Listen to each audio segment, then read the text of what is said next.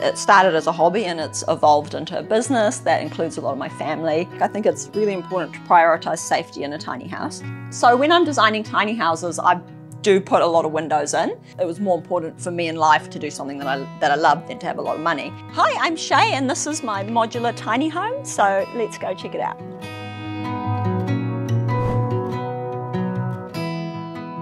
So welcome to the kitchen of this tiny house. In this setup, we've got three pieces actually. We've got the tiny house on a trailer, the portable porch, and then we've got what in New Zealand we call a sleep out, which is basically the bedrooms. And there's a few things I really love about this kitchen. One is this nifty pull-out bench over here, which goes in and out. You can see extra people around there, which I think is quite cool. I also really love the drinks shelf, and that's partly because I really like wine. But I think it looks great up there as a cool little display. Big butler's sink with the wraparound windows, which provides heaps of light, and I just think it visually looks really cool as well. So we just opted for a little fridge in this house because it's going to be a bed and breakfast. So just a small fridge, but we've got drawers, bins underneath the sink, dishwasher, and then a really cool pull-out pantry as well. So you can actually fit quite a lot in there. Something that I really like about the visuals of this space is that we popped a mirror up above those shelves, and that just makes the whole space feel so much bigger.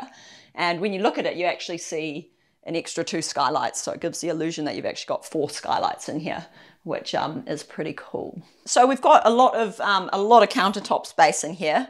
I want a lot of prep space. I don't like having to move things when you're working in a kitchen. And this as well is also actually movable, so you can move it around. And you can take it outside if you want as well. So it just adds a level of flexibility to the space, which I really like. Gas burner stove. I didn't put an oven in here because it is an Airbnb. I just didn't think it was needed. And also I didn't want to have to clean it. So no oven here. So this is an Airbnb, and I've lived in and out of tiny houses for the last 10 years, and I would love to live in this one.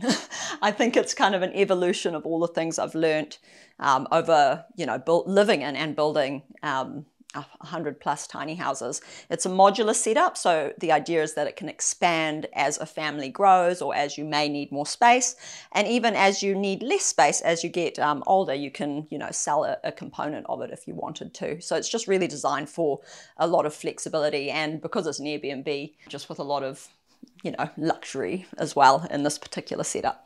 So I'm sitting here in the lounge portion of this tiny house setup, and the lounge was designed just to be really cozy, to have a telly up on the wall, which we haven't put up yet, but to have a lot of textures and just to feel like a nice place to relax and sit back and watch TV.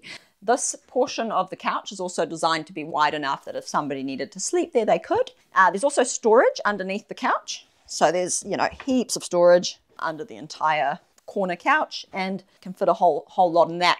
Because it's an Airbnb, it may not be used, but if it were to be lived in full time at any point, that extra storage is really handy. So we picked all these cushions instead of proper sofa back cushion because they can be filled with feathers and they're really nice and soft. So when I'm designing tiny houses, I do put a lot of windows in. And this particular window, I knew it would be looking out onto a beautiful view. And I wanted just to take advantage of the view and, injecting a whole lot of light into the house. So I always knew that would be an important window to get right. So in this tiny house, we've got what we call in New Zealand a heat pump. And that is, I guess, the same as a mini split in the US. It's heating and cooling and super efficient in a small space. So we opted to put some artwork in that little corner over there, and those are actually kawa leaves, which you see a lot of in the forest around this house. It's a New Zealand native plant, and little piwakawakas, which are New Zealand fantails, which is a bird that you get around here a lot as well. So yeah, a beautiful little bit of Kiwiana art in the corner there.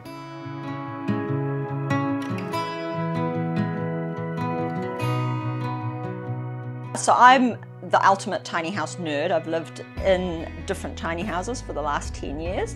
This is actually our bed and breakfast tiny house, but I do wish I lived in it because I love it. So I decided to start living in tiny homes originally 10 years ago because I'm a creative person and it can be hard making a living out of creative projects. It was more important for me in life to do something that I love than to have a lot of money. But in order to make that happen, I needed to keep the costs of my life low. So I decided to DIY build my first tiny house. Me and my partner at the time did that. It was a beautiful little greenhouse. We called it Lucy. And it was, the start of a 10-year plus project, which is still going. So I'm not currently living in a tiny house, but I could well be in one again. I love tiny house living, my current partner, and my new blended family situation. So we move out of my tiny house, but I've recently just moved it back into our neighborhood, and who knows what the future holds.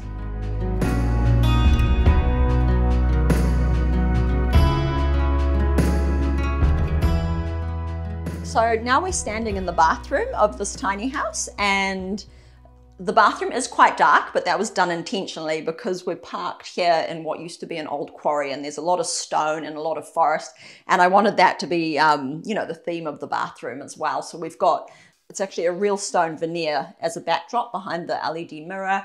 We've got like dark, moody tiles and a lot of sort of mood lighting in here, which gives it quite an intense vibe, I think, in the bathroom, but I really like it.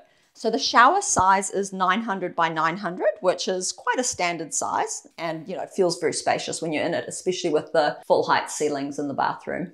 So going into the shower, we've got a rain head shower, which is really nice to use. The idea is just to make it feel really, luxurious. I know it's a tiny house, but that doesn't mean that it can't be, it can't be an absolute pleasure to use every part of it. So the toilet we've got in this tiny house bathroom is a low flush toilet because we wanted to conserve water. And it goes to a black water tank, which then gets pumped into the septic tank on this property. So I actually really like this little part of the house, and it's quite an important part for the whole setup to make sense. This is a connector hall, and it's built on the portable porch. So it's part of the porch basically. And you sandwich the porch with the tiny house and the pod, and this creates what feels like an internal connection between the two of them. So now I'm standing in the main bedroom of the tiny house pod, and this is a king size bed, and the idea again was to have big feature windows that just, showcases that and brings the outside in, I guess, and connects you to the outdoors. So in the main bedroom, we built that really cool headboard. So we bought the headboard but set a LED light behind it. So at nighttime that actually looks really, really cool. So there's a bit of storage around the corner as well, a full height wardrobe. If it was a tiny house for full-time living, we might have prioritized a bit more storage. Storage under the bed, for example. You can fit heaps of storage under a bed.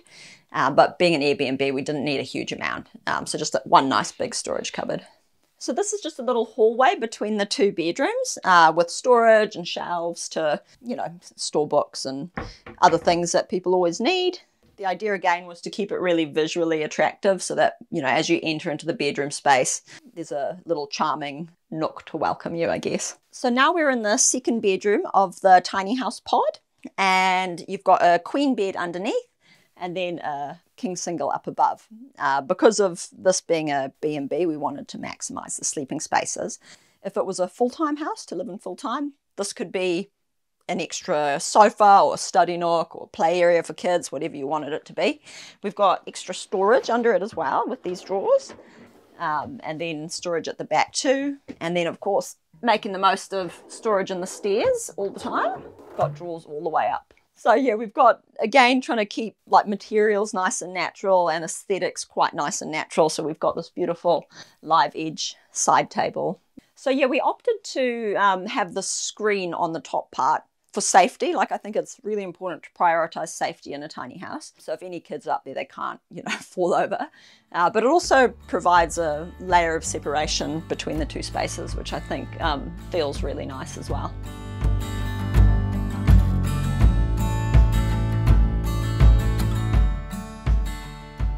So from building so many tiny houses over the years, I think we're on to about 150 tiny homes and living in many different tiny homes. Something that's super important to me is future-proofing a tiny house and learning how to come up with designs and build homes that can adjust to the various needs and stages of life so that they truly do become a long-term option. And that got me onto this modular tiny house setup, which is something that we've just started working on. And that's the tour that you're doing today. So the main tiny house in this setup is 9 meters by 2.8 meters. Then the porch that goes next to it is the same size. And then you've got the sleeping pod, which is 7 meters by 2.8 meters. And when you combine them all together, it creates, a really beautiful setup and, the outdoor room. And I think it's a layout that would work for families. It can be adjusted in time as well. And there's just so many various ways of going about this modular setup to work for so many different situations. So the costs of tiny homes vary so much depending on the country, the fit out, whether it's a DIY build, built by a company.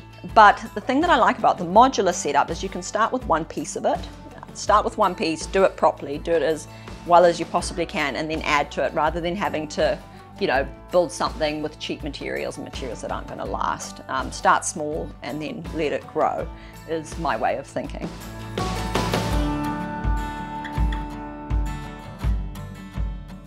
I'm currently sitting on the porch part of this tiny house setup. And the materials I chose for the porch was a lot of timber just to keep it feeling really warm and really cozy. And to be honest, it actually turned out even nicer than I thought it would. And we added a roaring meg wood burner onto the porch part of the house, which just makes the most charming space out here. Like, I love just sitting here and chilling and having a drink and relaxing. It's really nice. So the way that we built this tiny house porch and the way that we do our porches in general is they're fully aluminium framed. So it's one aluminium unit welded together with points that you can raise it, jack it up if you need to, and transport it with ease. So this post here, for example, is actually aluminium, but we've clad it with timber to give it a really nice, really nice warmth to it. But the fact that it is an aluminium framed unit makes it really nice and transportable. So this is another viewpoint of the porch. I put a dining table on it because I thought we're in the North Island of New Zealand, so the climate is pretty good out here, and people will be eating around the dining table outside most of the time. Add to it that we've got these cool drop-down screens, and that makes this area good for use year-round, which is pretty cool. So the timber that we've used in this tiny house is cedar on the walls, the cladding of the house, but on the porch we've used rosewood decking, which is a really stable type of decking that we can get here in New Zealand. And again, with the thinking that if we do something well and properly the first time, it's going to last, it's going to still look good in many, many years to come. So yeah, we've used really good products throughout the whole build.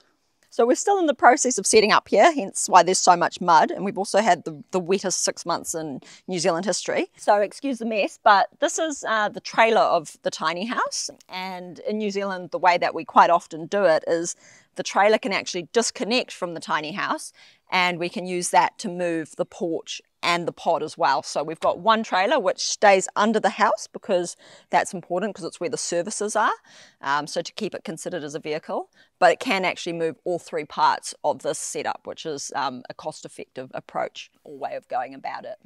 So it's still quite a grey zone in New Zealand as to exactly what different councils want, and everyone you speak to comes up with something different. I don't know if it's the same in the US. The general view is that if you keep it on the trailer, it's easier with the permitting process in most parts of the country, although there's definitely not one rule for every situation.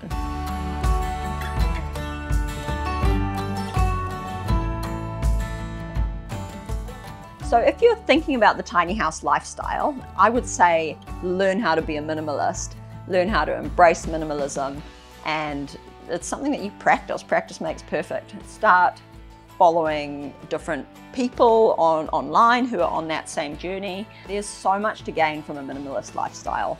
Tiny house living is one thing, but I think the bigger part of it that brings joy and benefit to life is just minimalism and keeping things simple and not accumulating too much. So I run a business where we build tiny houses. I love it. I love the creative part of it. I love the fact that, a project is kind of like 3 months and you get to see something from the idea through to the completion of it. And we get to build so many cool things. So it started as a hobby and it's evolved into a business that includes a lot of my family, which I love. If you want to follow us on social media, feel free, Shaye's Tiny Homes. We post a lot of cool stuff, we post a lot of content on the projects we're working on, and yeah, we've got some cool things planned for the next 12 months as well. Yeah, I think anyone who is interested in the tiny house lifestyle, there's so much to gain from it. So do your research, make sure it's gonna work for you, learn how to be a minimalist, and then go for it. Like, we don't need a lot in this life, but you know, it's nice to have something that's our own, something that's yours. Thanks for coming. It was lovely to show you around. I've got sick kids that need me, so I better go.